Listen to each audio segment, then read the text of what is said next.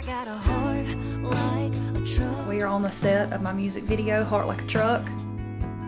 Runs on dreams and gasoline, and that old highway holds a key. Here we go. It's got And a action. down That's when great. it's leaving. Lord knows it's taking a hell of a beating. A little bit of love. Oh my, you couldn't have planned that better. Right? It's like I planned the shot or something. I don't know, it's weird. Kill it, dude. It's gonna be so fun. That was an exclusive look behind the scenes from Lainey Wilson's new music video for her brand new single, Heart Like a Truck. Joining us now is the country singer herself. Hey, girl. It is so good to see you. It is so good to see Always. you. We have to talk about that CMT Music Awards performance. In the pouring rain. In the pouring rain. Your hair was drenched. My poor hair and makeup artist was upset. She had been working on me all day, and then just torrential downpour. But honestly, one of my favorite moments of my career so far with my buddy Cole Swindell. Like, it was pretty magical. It was picture perfect too. Yeah. With the raindrops coming down. Like, what was actually going through your mind at the time? Were you at all worried that there's rain, there's electricity? Yes, girl. I I was like, well, let's just hope we don't get electrocuted. But about like 3 minutes before the show started, the sky opened up in Nashville and just decided, you know, to do its thing. And I looked at Cole when we got on stage and I said, we're gonna do this thing. And he was like, let's do it. So we just walked out on the thrust and we gave it our best shot, and it was pretty dang cool. A few people like were commenting online and they were like, I love this song. I love Lainey and Cole singing together, but I just don't understand the rain. And I'm like, well, it's because we can't do anything about it. It's Mother Nature, y'all. Yes. I mean, what an incredible year for you. Yes. When you wrote Things a Man Ought to Know, did you have any inkling that it would bring you to where you are now? That it would be that little song that could? Yeah, I know a few things a man ought to know. Man, it's so crazy. Like 2 weeks before we went in to record my record, Things a Man Ought to Know was not even on the list. It was not on the list to even record. And I remember exactly where I was in Nashville when I had this overwhelming feeling that we were supposed to record it. So, you know, I had to call the label and be like, I know we've already got our songs picked out, but for some crazy reason, my gut and my heart is telling me that we've got to cut the song. And it has changed my life. It's changed my team's life, my family's life. And like you just said, it was the little song that never gave up. Now I would ask you, you know, how do you top a song like that? But I feel like I know the answer because your new single, Heart Like a Truck, I mean, girl. A little bit of love is all that is needed, but it's good as it is tough. I got a heart like a truck. Thank you. That means a lot. Wow. Thank you. What is the backstory behind this new song? Oh my gosh, you know, it's just about, it's really semi-autobiographical, and it's just like talking about the things that I've been through that have gotten me to where I am, you know, about where I've been, but also where I'm going.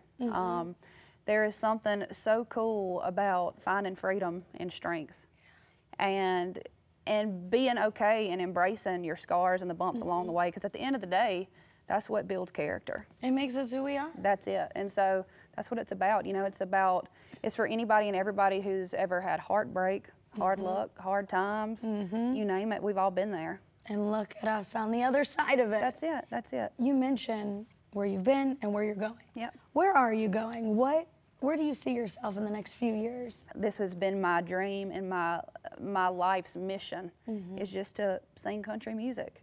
It is my life. I'm from a town of 263 people where country music truly is just, it's our life. I didn't even realize it was a genre growing up. But I just want to continue being able to say what I want to say, how I want to say it, and keep being me, unapologetically me. And I want to encourage everybody else to do that too. And it's going to be pretty dang cool to see where we are in a few years. But the crowds are going to get bigger. The music's going to get louder. Let's go. I'm pumped. Now, this new single also falls at a special time in your life. Your 30th birthday. That's it. Was that planned? It was not planned. It just happened, and what a birthday present. Yeah. I'm excited for my 30s. Yeah. My 20s were interesting. A lot of great things happened. I mean, I signed my first publishing deal. I got a record deal. My first song went to country radio. But the first 7 years of my 20s were rough. I mean, I was living in my camper trailer.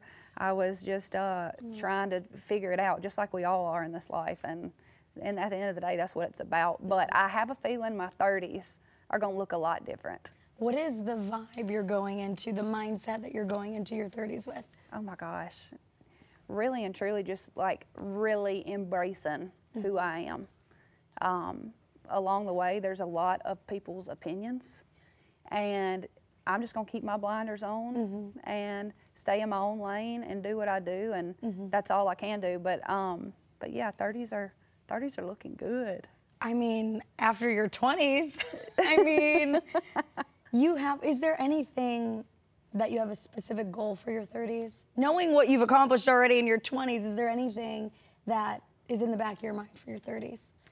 Oh my goodness, there's so many things that I want to do. Like if you would have looked at like my list of things that I wanted to do, like I had set a goal list for this year, and we truly have we have crossed off a lot of those things. And it's pretty crazy how far you can come if you just really dive into it head first and just do the dang thing. But yeah, there's so much I want to do. I want to continue doing collaborations with people. I think that is the coolest thing that country music has really gotten into lately. Yeah. I think it's cool to be able to share each other's crowds. And that's been a huge deal for me, especially with this Cole Swindell song. I mean, he has really embraced me and kind of showed the rest of the world, like, hey, I believe in this girl, and maybe you should too. And it's important to have people like that along the way. So I just want to continue putting out music that is who I am to my core. All of the things that you learned in your 20s going into this music. It is crazy how you carry it on over. Yeah. So that's it. You mentioned the collaborations. Is there anybody in particular that you may have conversations with already right now, or that you're eyeing that you really want to? There's so many collaborations I want to do. Of course, like in the country world, I'd love to do Eric Church, Dolly Parton, you name it. Like, Chris Stapleton, Brothers Osborne, so many. I also love Bruno Mars. I think he is so cool. I love Alan Stone.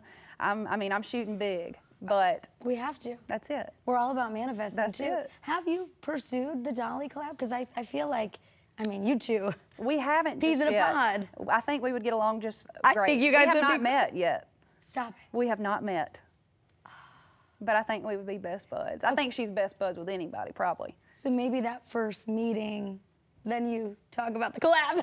I'm telling you, Dolly Parton, hands down, one of the biggest inspirations. Yeah. I mean, for so many people around the world, but just who she is, the way that she tells it how it is with a little bow wrapped on top.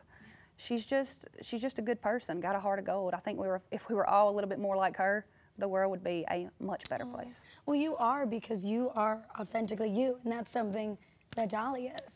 And that has gotten her to where she is. That's one thing that I've tried to take from her. WW. Double D. I got Wait, you. what would Dolly do? Yeah, WWDD, what would Dolly do? I had to put them double Ds in it.